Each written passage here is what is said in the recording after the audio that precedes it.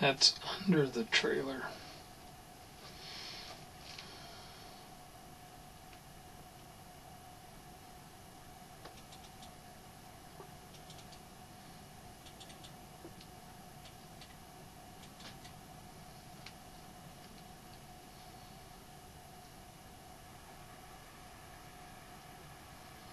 It's out by my car.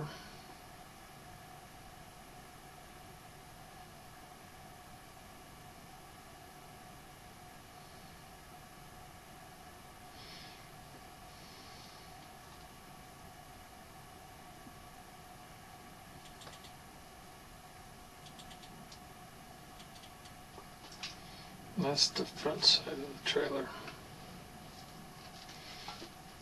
Now something just came down through there and shook the trailer when it did.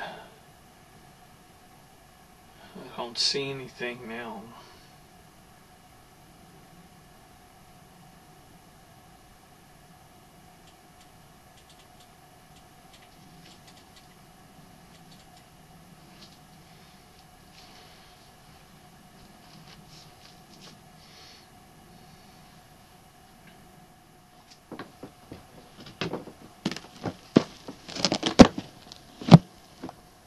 Cat.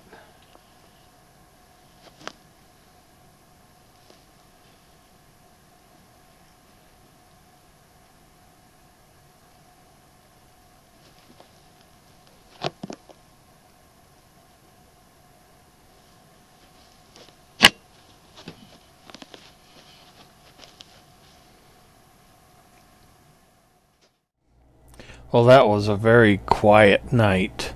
No knocking, no voices, no sound, no power problems, pretty much nothing. So I decided to, get up in the morning and sit down and have breakfast and contemplate as to what was happening here at the trailer. Some very strange things had happened, but were they individual events that just happened at the same time? Or were they related? It's kind of hard to tell at this point. So let's look at them one by one. The power outages. I've been hearing a lot about solar flares and solar problems in the area. So it's a possibility that we could have experienced some solar problems causing our electricity to go out and our batteries to be drained. However, each one of those events, including the strange lights in the sky, the lights on the ground, and the plasma discharge through the chicken wire, happened at night. We're still scratching our heads on these. The next thing to consider is the knocking on the door. Something trying to gain access to the trailer, yanking on the door.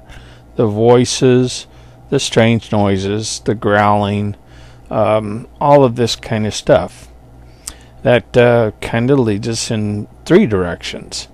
Is it a spiritual type manifestation? Is it a Bigfoot type creature? Or is it just people, human beings there trying to scare us off the property? If they're human beings, or a Bigfoot type creature, they're very good at dodging the cameras. They stayed out of way of being able, or me being able to film them. And one thing that I did particularly notice is this last night, I had the system built up to where cameras were watching cameras, and there was no beating the system, and nobody came to play. Nothing happened. So if they were Bigfoot or human beings, they were very adept at not leaving their footprints. They were very conscious about their footprints, with the exception of the one night on the little dirt knoll in front of the water tower, where I was able to cast 13 footprints. Now these footprints looked human, and they were within the human size and range, 3 different sets of prints. However, this area is covered with lava rock, and it was freezing cold, and we're out in the middle of nowhere. So somebody's going to pull a hoax by coming in and pulling off their shoes and running around in the dirt. That's something to consider. So could it be something in the spiritual realm? Possibly hauntings or something like that.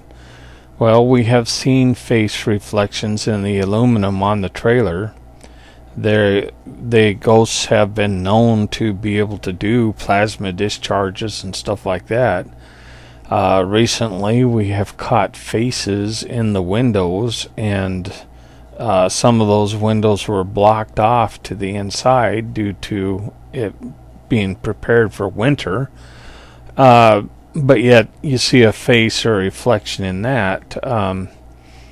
So there is a possibility that something is going on there. However, it's not manifesting itself directly, and it's not appearing on the cameras.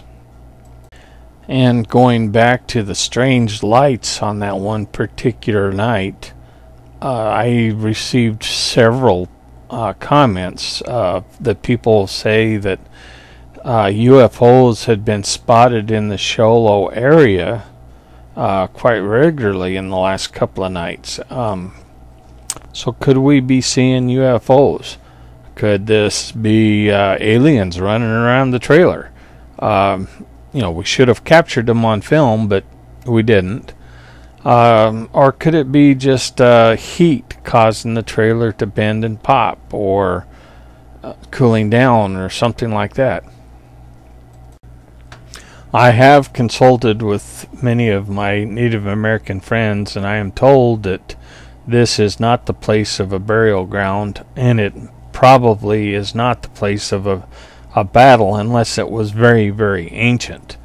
However, one of them told me all about skinwalkers, how to become a skinwalker, what skinwalkers do, and she's very concerned that this may be 3 skinwalkers.